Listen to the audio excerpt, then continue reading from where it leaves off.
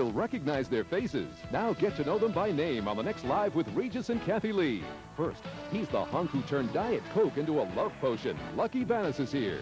Then he's the handsome next-door neighbor who gives new meaning to the phrase coffee clutch. Meet actor Anthony Head. Plus, meet the guy who makes the donuts, the Please Pass the Jelly guy, and the Snapple lady. All very familiar faces on the next Live with Regis and Kathie Lee. Watch Live tomorrow at 9. Right here on Channel 7.